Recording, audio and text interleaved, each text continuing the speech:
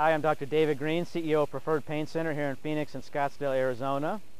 Today I'm in front of the Wrigley Mansion, which is one of the Phoenix points of pride located here in central Phoenix, Arizona.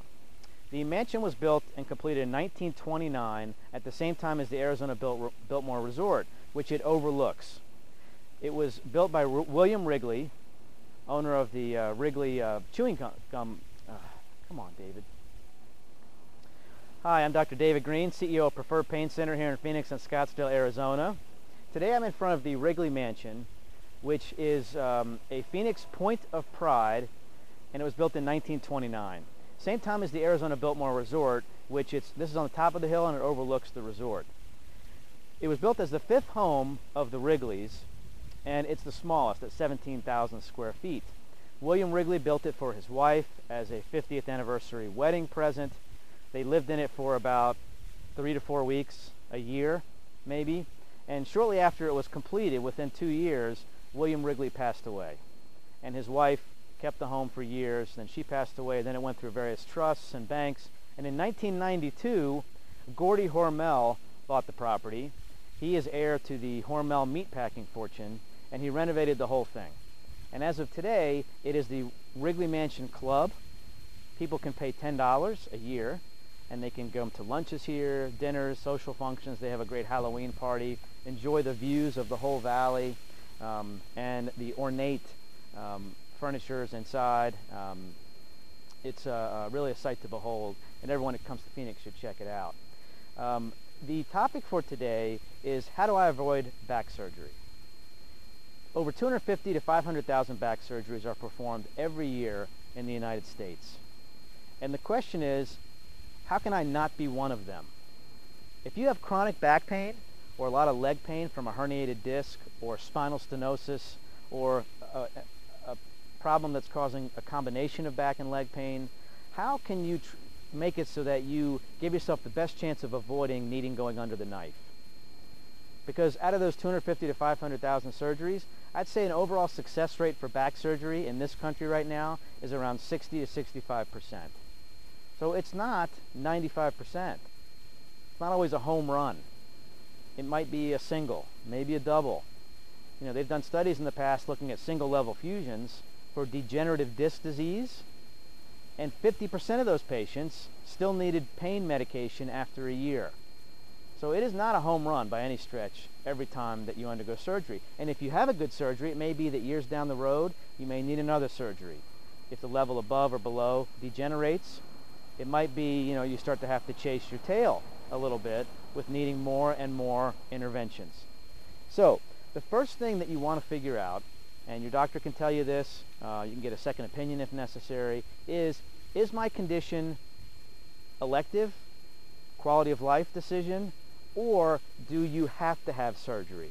There's really three needs, right? One's elective / quality of life, meaning you make the decision.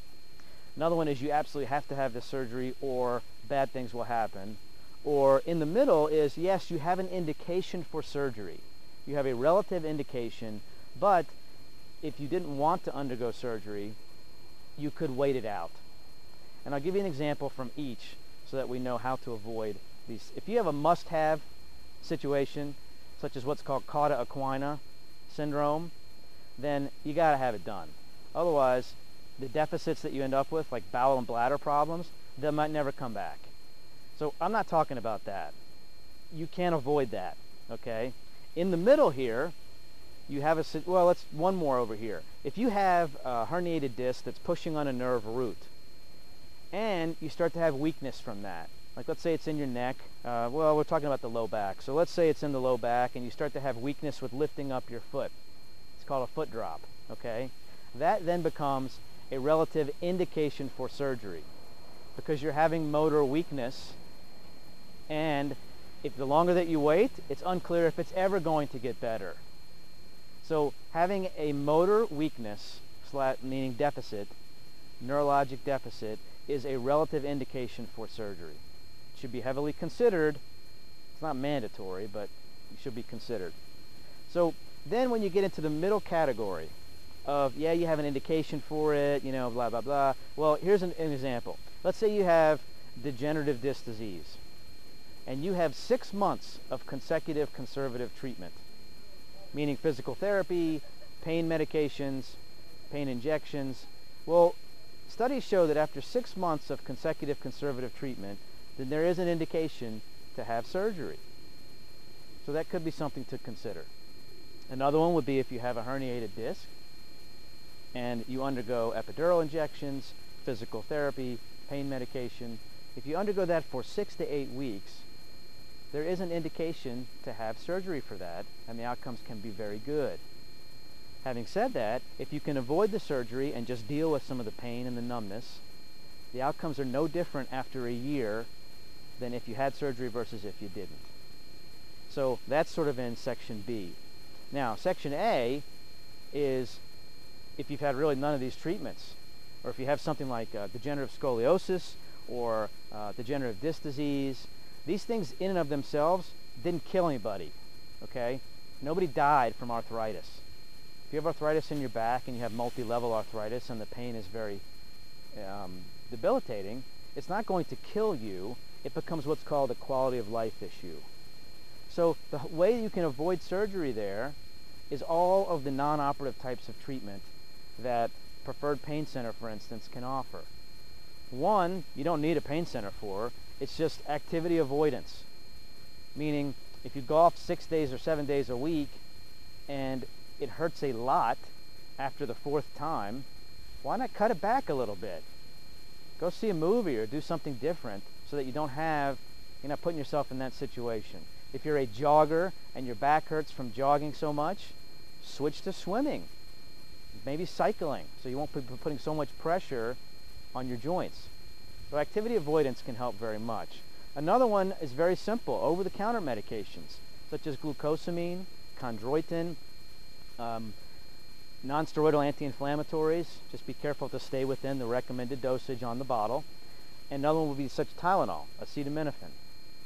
Very simple. Millions of people around the country utilize those medications with very good relief. You don't have to use them regularly. You can use them for a few days at a time, a few weeks, if you're having a flare-up of the pain. The next level up would be physical therapy and rehab and chiropractic treatment.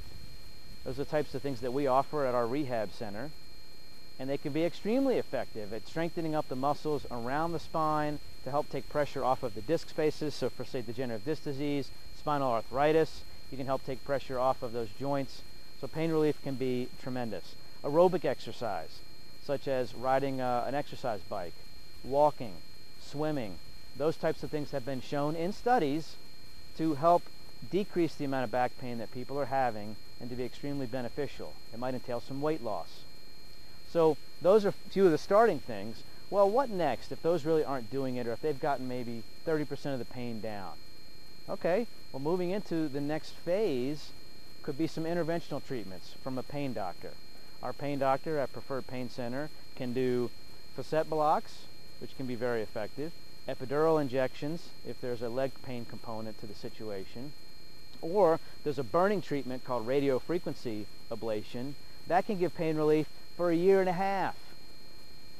So undergoing a back surgery at 3 levels for degenerative arthritis, bad idea. Bad idea. If you can have a radiofrequency ablation at those 3 levels and decrease your pain by 70% for 1 year, that's amazing. It's outpatient, you go home the same day, there's no real incision, there's no big-time recuperative efforts. That's one way to avoid surgery. Now, other things that can be done, spinal decompression therapy is something that we offer at Preferred Pain Center that has been shown to be revolutionary. It's FDA cleared, it's low cost, it's very gentle for patients. It can help a lot with spinal stenosis, degenerative disc disease, degenerative arthritis. Those types of things can be extremely beneficial. Now, there are some holistic types of treatments such as acupuncture, massage.